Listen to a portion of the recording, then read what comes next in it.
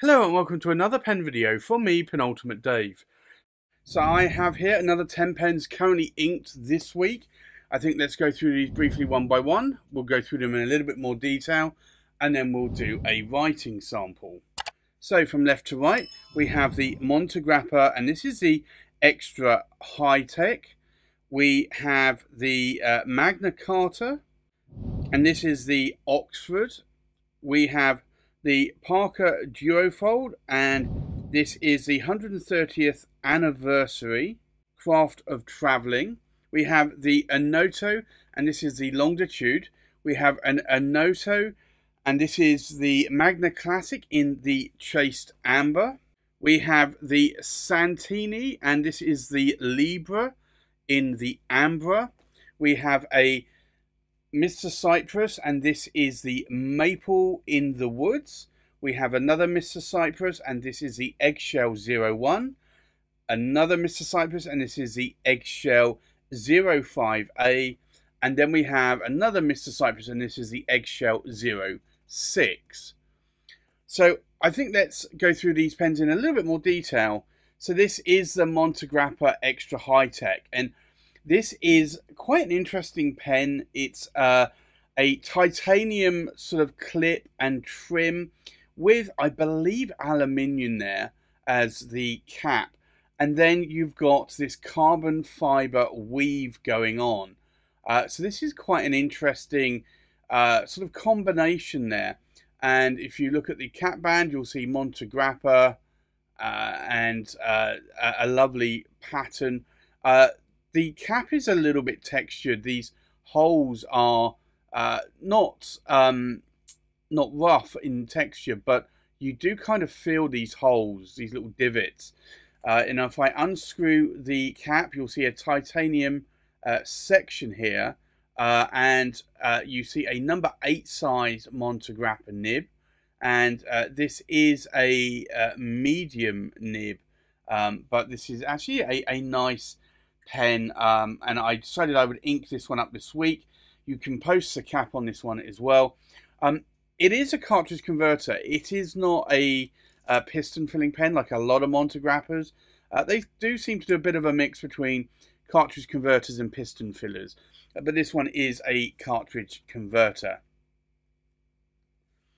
The next pen I've not inked up for some time, and this is a Magna Carta from India. And I have to say, I really like the honeycomb effect, and also that it's, I think, 24 karat gold plated. Really, really nice pen. It's over I believe, a brass body. You can see a textured section there. A number 6 size Magna Carta steel nib there. And again, it's a cartridge converter. I'm going to re-ink this one back up this week, but it's one that I've not written with for a while, and I thought I would bring it back out. You can post the cap, but it won't post deeply, but it will post somewhat securely, so I can't shake the cap off there. But it's a decent size in my hand, so I feel that I don't need to post it, but I do like the gold finish here, and you can see there Magna Carta in the cap band. So that's another one I'm gonna have inked up this week. The next one is the Art of Traveling, and this is the Parker Duofold 130th anniversary. Beautiful pen with a lapis lazuli stone. I really love the contrast between this gold cap, or gold plated cap, and the blue picture here. So the gold cap, you can see, is has a lovely sort of global pattern there, and then obviously the body, you have essentially the map of the world. So it is the Art of Traveling. This is a Parker Duofold centennial size, or it's very similar to a Prestige like the blue chevron. It comes with a number 6 size nib, but you've also got the Art of Traveling anniversary nib on there as well. And this is a number 6 size Parker nib, and Just having a look there, it is a fine nib that you can see there. It is a cartridge converter pen as well, and I can show you that here as well.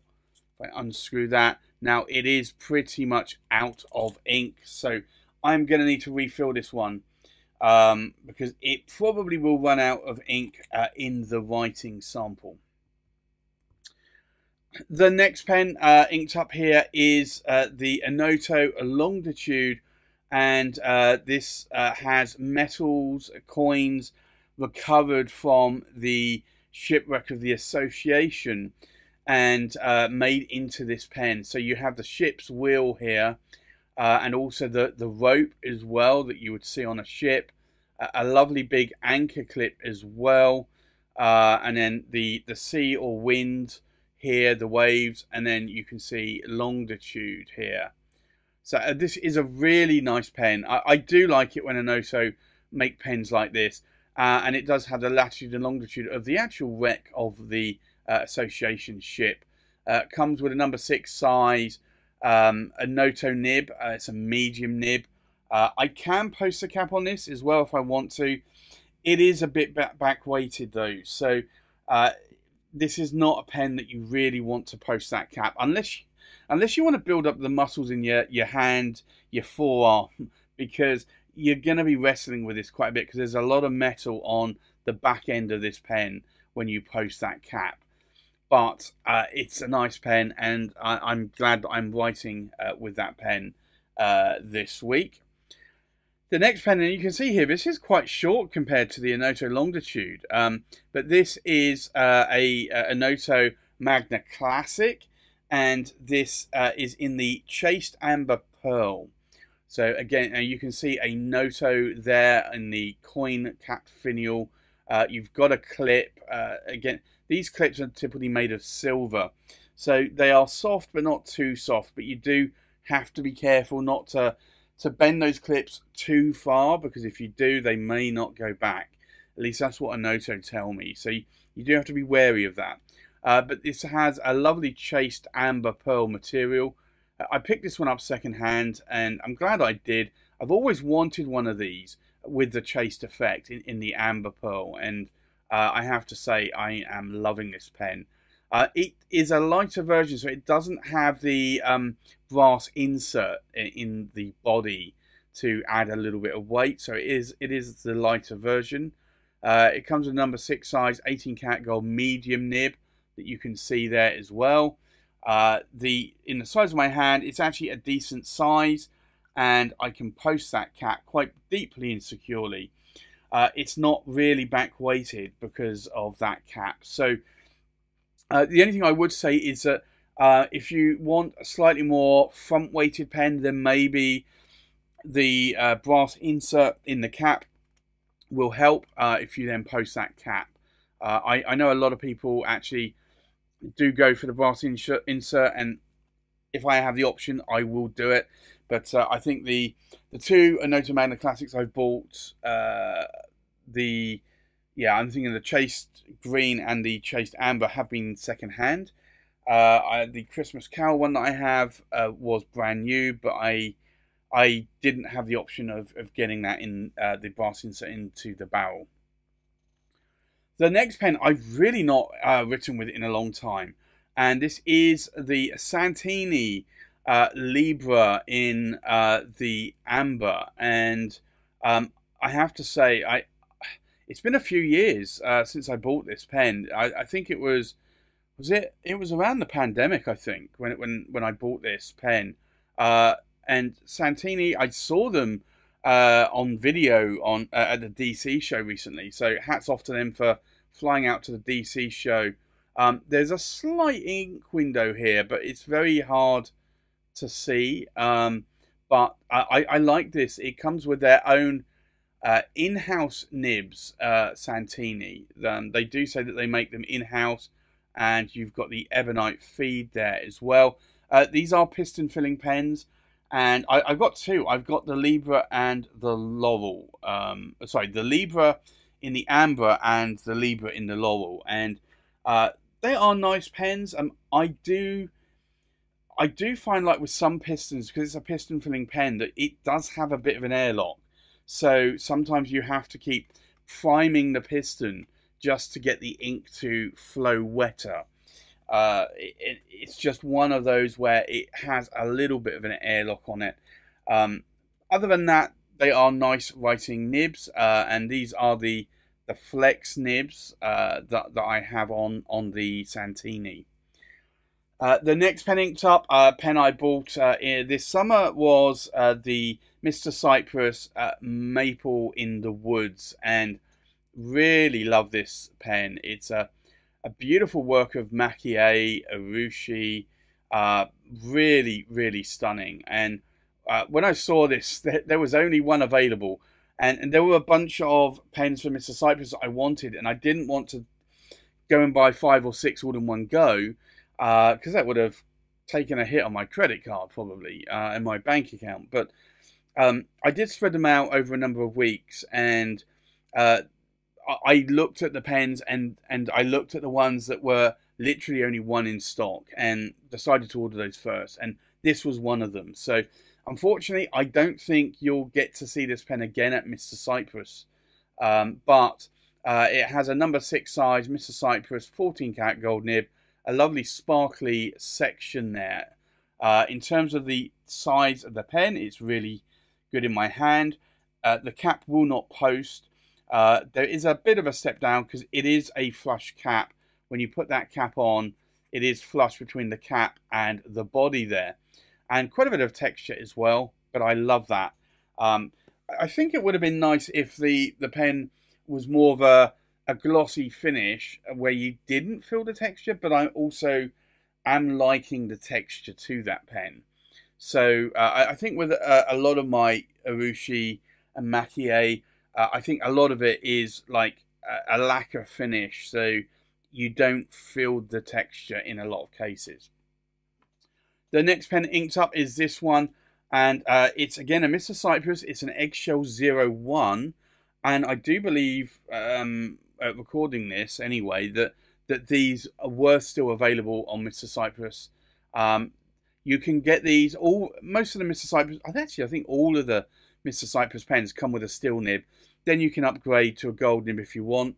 You have the option of a 14 karat gold Mr. Cypress nib for an extra $90 US, an 18 karat gold Mr. Cypress nib for $120 US, or if you want a Bock or Yovo gold nib, you're looking, I think it was $180 US. So still pretty good in terms of for a Bock or Yovo nib. However, I went for the Mr. Cypress nibs. I do like the eggshell and the blackness, the void or darkness, and then the lovely abalone shell there in stripes or strips. Does have a very slight sort of sparkly section, a number 6 size 14 karat gold nib. These are cartridge converters. Actually, just looking, all of these are cartridge converters except for the Santini. There is a bit of a step down because again it's a flush finish. It's a number 6 14 karat gold nib, but I am liking that pen, so I have that one inked up this week as well. I have this one inked up, and this is again a Mr. Cypress, but it's the Eggshell 05A. There is a B, and the only difference between A and B was where the Raden was on the pen. So slightly different variations of the pen, but you can see there lots of eggshell. The Mr. Cypress use duck's egg, which isn't quite as thin and fragile as quail's eggs, but they are very nice white eggs, I would say, and a huge amount of Raden that you can see there. The abalone shell is really beautiful. Again, another flush finish between the cap and the body, a very sparkly section, and a number 6 size 14 karat gold Mr. Cypress nib. Cartridge converter, slight step down there. However, I like it, but you cannot post the cap. So if you are a cap poster, make sure that you try to avoid pens that have flush finishes between the cap and the body, because otherwise you probably will not be able to post those caps. And then the last pen here is again another Mr. Cypress. It's the Eggshell 06, and I really, really love this pen. Beautiful work of art, as with the others, but the eggshell here, the Raden, the amount of Raden or abalone shell on the cap and body is immense. So I do like that. Again, another seamless transition there between the cap and the body, and I'll show you if I unscrew that. Again, a slightly sparkly section, and also a number 6 size Mr. Cypress. This one's an 18 karat gold, not 14 karat gold. I actually realised I could save a bit of money by going for the 14 karat gold nib on each pen. And as I knew I was going to buy a few of these pens, and clearly I have, I decided that I could probably save enough to actually make, or save enough for another pen. So I've currently got 5 of the Mr. Cypress pens, 4 in this tray at the moment, that are inked up this week. But I do have another 2 on order, and so that will be number 6 and number 7. So yeah, that's down a rabbit hole pretty quickly, I would say. But I do like Urushi, I do like Makie, so from that perspective I think it's okay. But yeah, 7 pens in probably in a couple of months actually is quite a lot of pens there. But that's my 10 pens currently inked up this week. I think let's now go and do a writing sample. So the first pen here is the Montegrappa Extra High Tech. So we'll do an ink swatch here. And I find this nib writes really nicely, and also the ink is a little bit sort of moderately wet, but not too wet.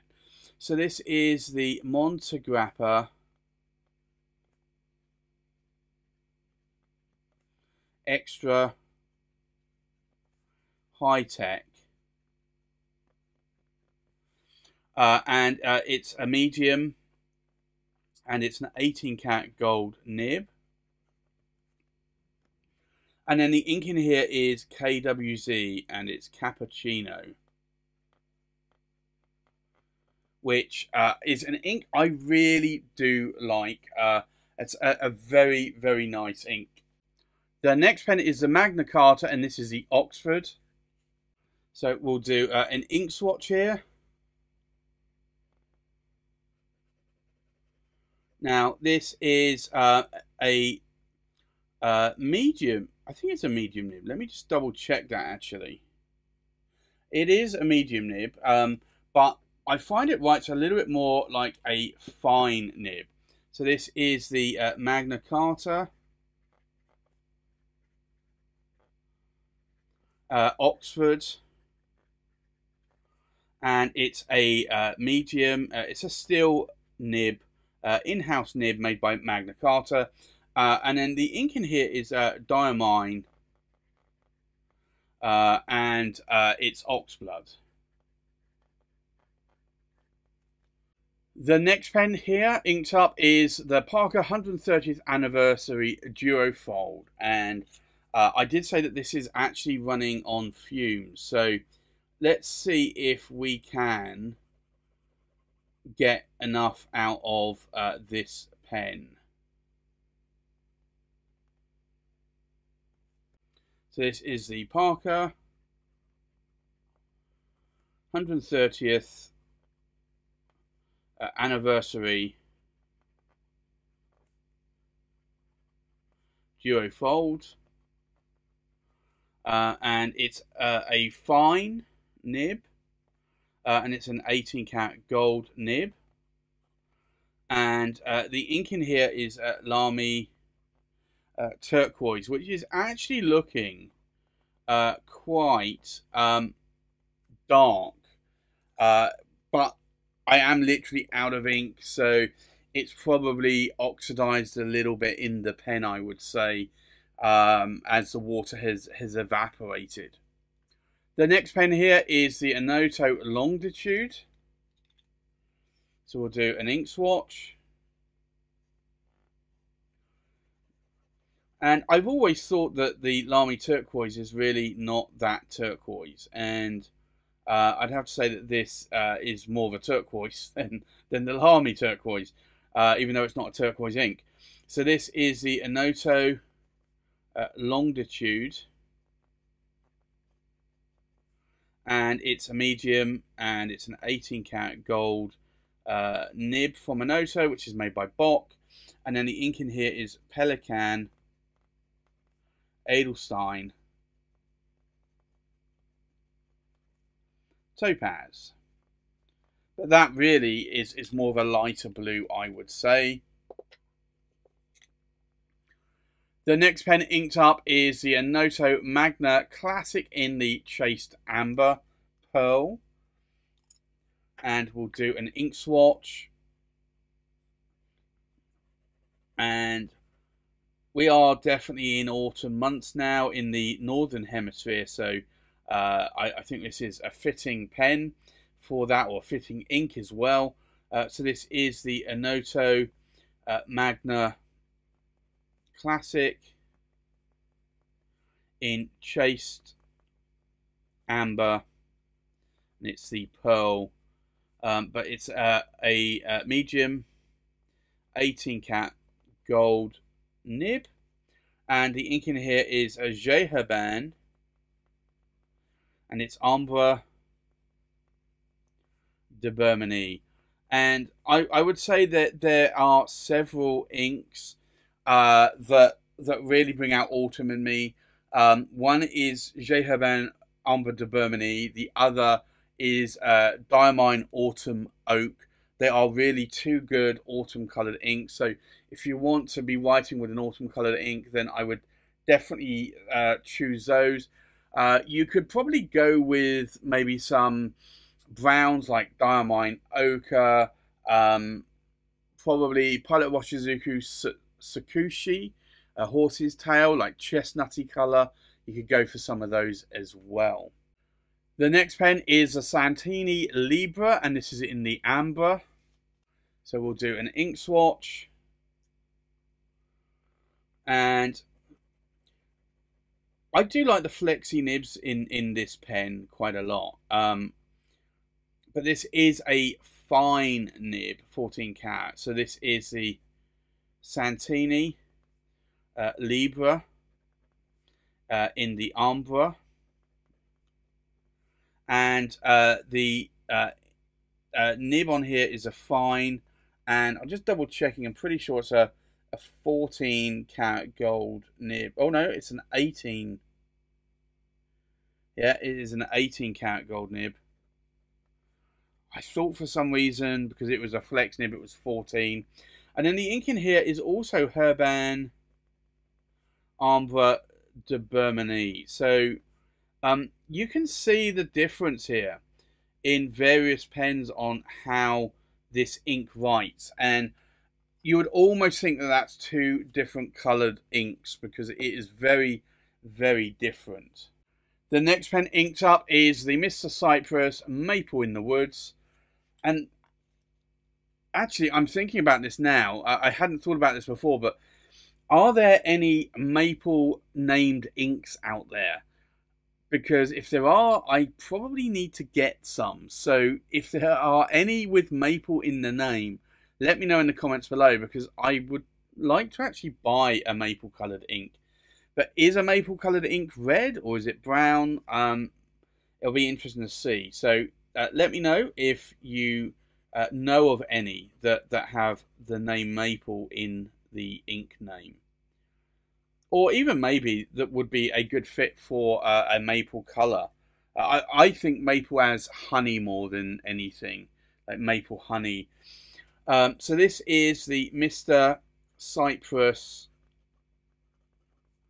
and it's the Maple in the Woods.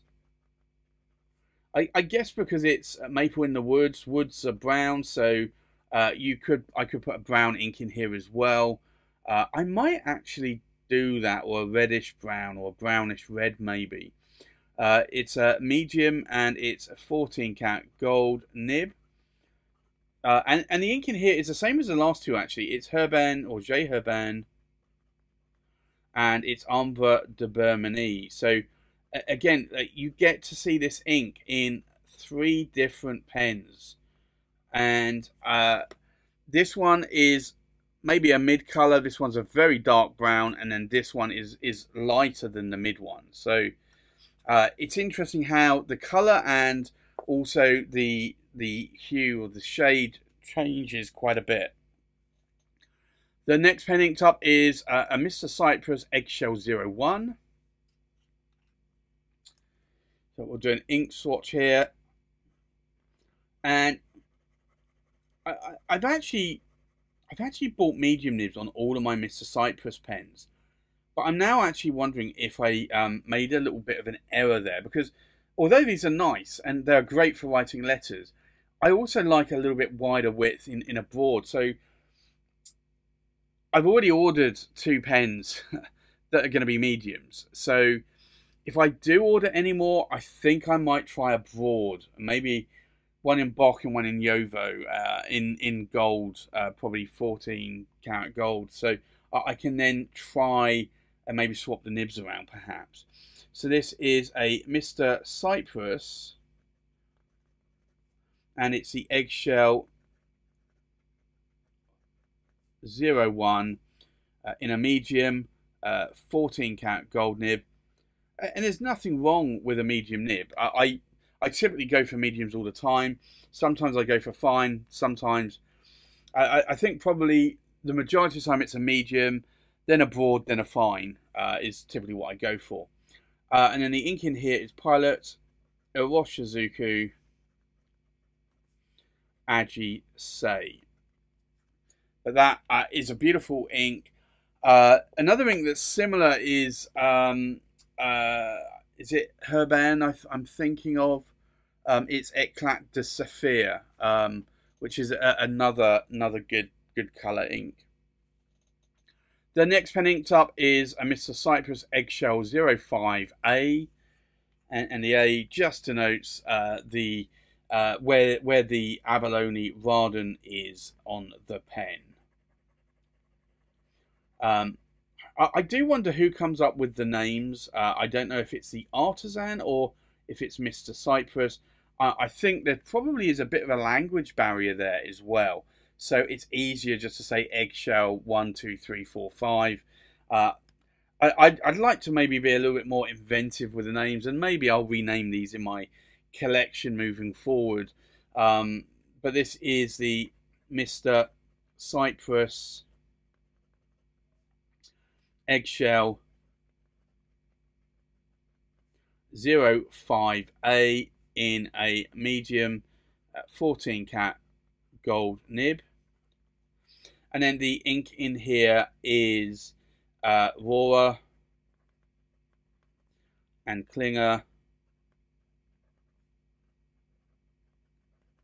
and it's Verdura. And then the last pen inked up is a Mr. Cypress Eggshell 06. So we'll do an ink swatch, and I do still have this inked up with the same ink. I think I have flossed the tines on this, but the ink is quite dry. I'm tempted to put another ink in here, but I'm also tempted to floss the tines a little bit more. But it is a dry ink, and typically I find tealy coloured turquoisey inks a little bit more on the dry side. But this is Mr. Cypress, and it's the Eggshell 06 medium, and it's an 18 karat gold, this one, nib. And then the ink in here is Pelican, Edelstein, Appetite. So I think let's take a look at these pens inked up one more time. We have a Montegrappa Extra High Tech in a medium 18 karat gold nib, inked up with KWZ Cappuccino. We have a Magna Carta Oxford in a medium steel nib, inked up with Diamine Oxblood. We have a Parker Duofold 130th anniversary in a fine 18 karat gold nib inked up with Lamy turquoise.